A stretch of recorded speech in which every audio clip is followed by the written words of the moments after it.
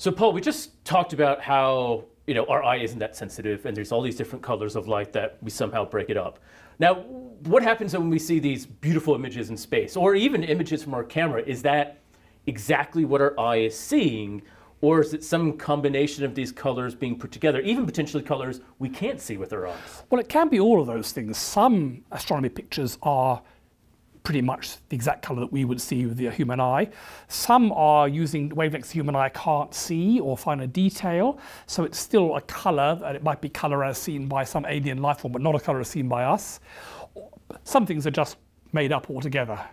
So let's talk a bit about those. I mean, if you take a typical camera like one on a smartphone, the way they do it is you've got all your pixels which pick up the light, and they've got what's called a Bayer mask on top of it, which is little blobs of green, blue and red.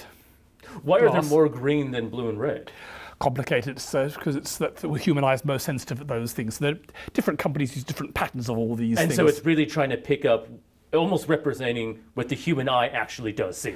Yes, and if you can look at the sensitivity, and this is for the Canon 5D camera, but you can get similar curves for other smartphone cameras. And what's picking up here is what fraction of the photons are detected. So essentially, if I had 100% coming down, it's only picking up almost 30%, but it's picking up a little bit more in the green, and it's picking up a lot less in the red.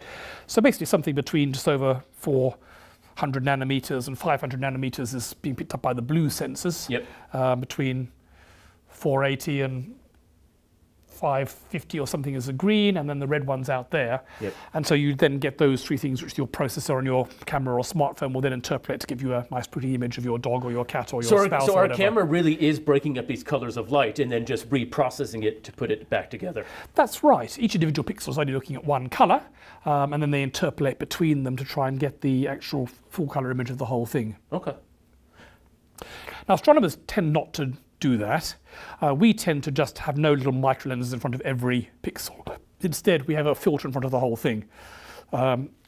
You might have a small filter like this, or this is a really big filter with our colleague Mike, a huge, great piece of ultra-precise glass there that will go in front of the whole detector.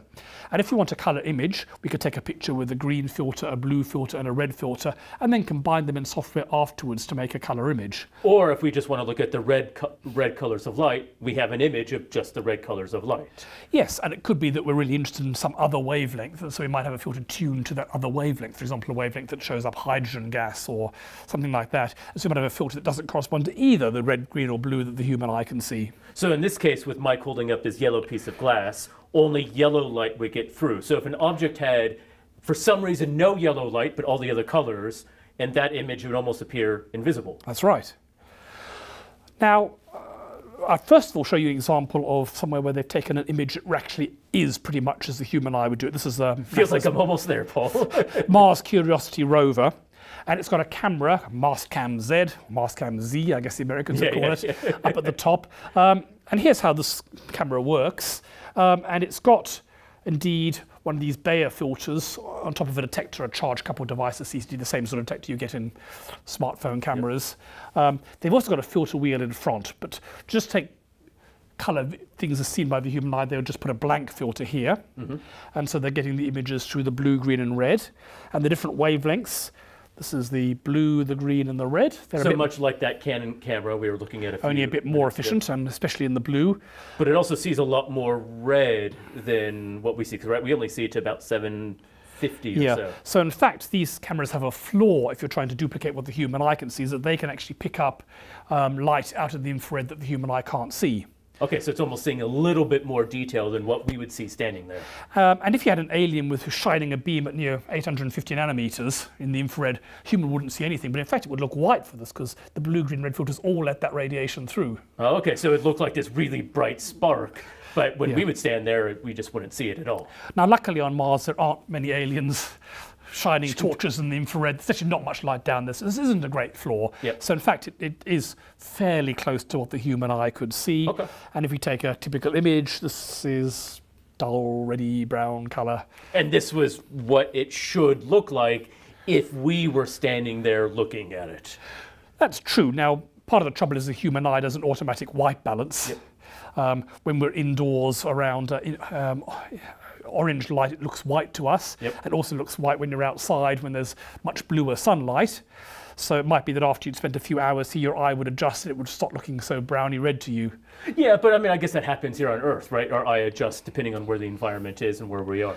But this is so it's very complicated trying to reproduce what the human eye does, because the human eye does so much processing and so much white balancing and things, which keeps digital photography people up at night. But roughly speaking, this is an attempt to make the red, green and blue that the human eye would see and to reproduce that using a camera. Okay. But sometimes you don't want to do that. For example, they had a filter wheel there where they put extra filters in front, and that means they can look at particular wavelengths. So this is all the filters on this Mastcam Z.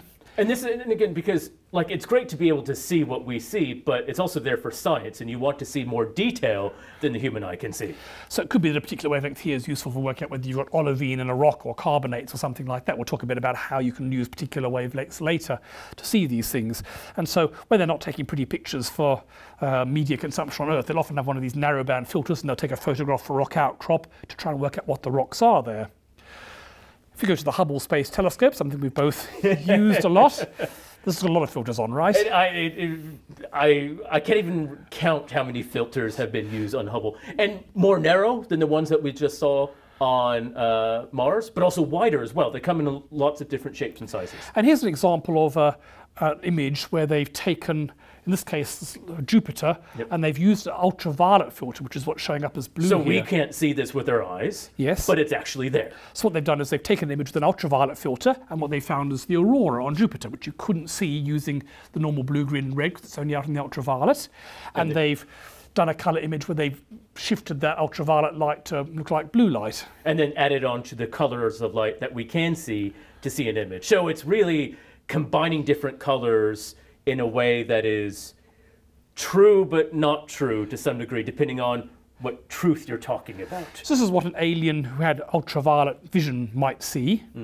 Or if we adapted to live outside the Earth's atmosphere, we do see ultraviolet light, right? We couldn't see this through the Earth's atmosphere, but because Hubble's in space, it can see In fact, it. there are some humans that can see ultraviolet.